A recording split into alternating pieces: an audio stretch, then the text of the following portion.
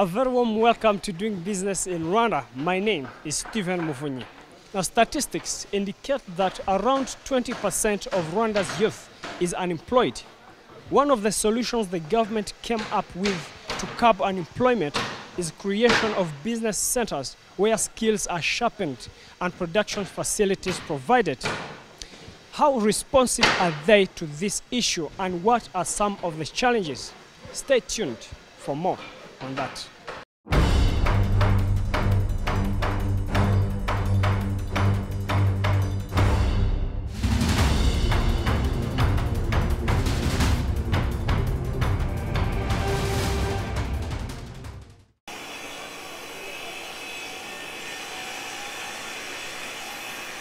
Workshop in Muhanga district, Southern Province. 25-year-old Eli Kwizera is busy cutting and shaping timbers to make a bed for a customer. He's been doing this since 2017 when he completed a one-year training in carpentry. He says he can generate enough income to cater for himself and his family.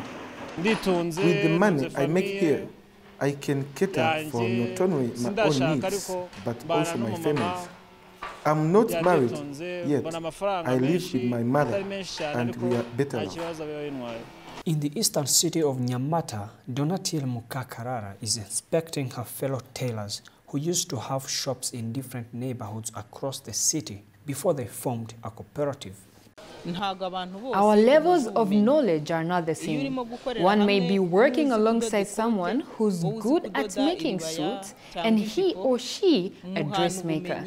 In that case, they share knowledge. The place where these artisans are accommodated is known as Integrated Craft Production Center, or Agakiriro.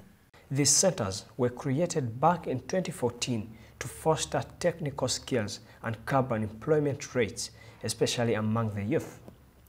The idea was initially conceived in 2012 and aimed to bring scattered operators together. They were trying to seek for initiatives which can help the government to solve the issue of youth unemployment. What we do once the ICPC is fully constructed, we mobilize, working with the local government, artisans scattered here and there in the district. We mobilize them and organize them so that they can be working in a decent place, that is the ICPC. The pilot labor force survey of February 2016 showed that unemployment rate among the youth stood at 15.9%.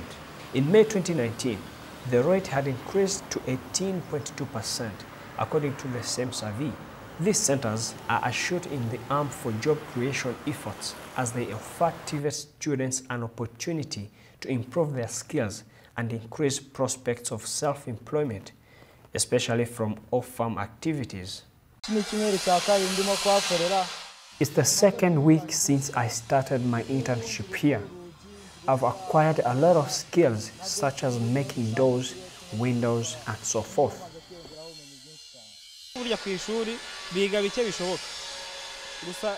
We help interns from technical and vocational schools because what they learn isn't sufficient. They normally learn to make windows and other furniture, but when they come here, we teach them how to make house gates and designs, among other things that they don't cover at school. Considering that we have only a small size of acreage in Rwanda for agriculture, so it makes sense that we diversify, we get our young people into other sectors, and manufacturing now is actually leading in terms of a bigger share of the economy. So if we can become high-tech, knowledge-based, doing things very efficiently. There are currently 24 ICPCs across the country, and the fact that these centers can help in skills development and income generation to the surrounding communities justifies the need to construct even more.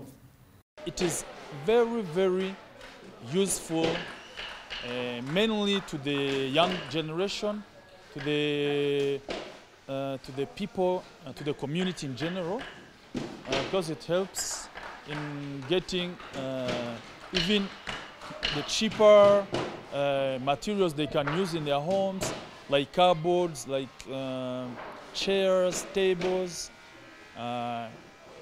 close to their neighborhood, their community, and they can use them in their everyday life.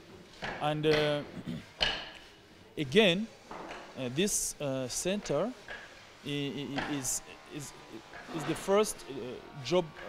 It provides jobs to the people in the community, like cleaners, security guards, technicians, like electricians, for installations, like water technician, plumbers, to install the plumber in the center. So in general, it is the job providing in the community. We started by constructing one per district, but now we are shifting to one to more, depending of the needs of a given district.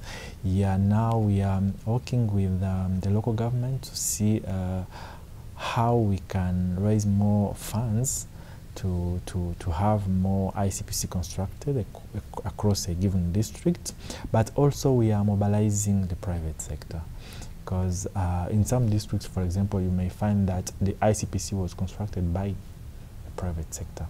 Yeah, example in Kichukiro, we have an ICPC constructed by it's a PPP, but the district provided the land, and the private sector constructed the ICPCs, and it's managing the constructed premises. It's a hive of activity at Muhanga Integrated Craft Production Center, one of the many that are established across the country.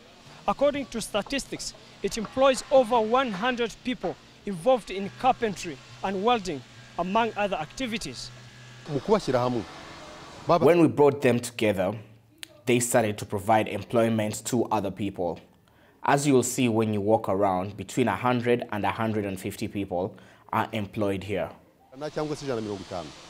Apart from getting a decent place to work from, knowledge sharing and peer learning are also important aspects that make up a great deal of benefits they wouldn't have got while working separately.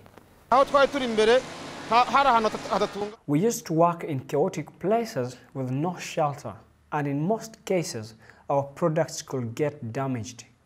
We later joined hands, and on top of sharing knowledge, it's easy for customers to locate us.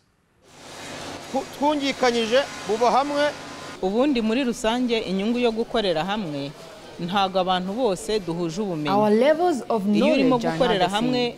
One may be working alongside someone who's good at making suits, and he or she a dressmaker. In that case, they share knowledge with each other easily and at no cost. Under the Made in Rwanda program, the government aims to promote consumption of locally made products. However, lack of knowledge and means to buy sophisticated machines is a hindrance to the quality and competitiveness of local products, some of which are made in these centers. Many people here, they didn't go to schools, they didn't have any particular training, and they only learn on the ground. They only learn wood making on the ground. The first thing they need is the capacity building, trainings. Secondly, it's let me say, like loans to get materials, like money to buy machines, money to buy materials, all kind of materials they need to use. They need loans or some development partners to provide them with those materials. But mainly, all they need is the knowledge, is the capacity building, is the trainings.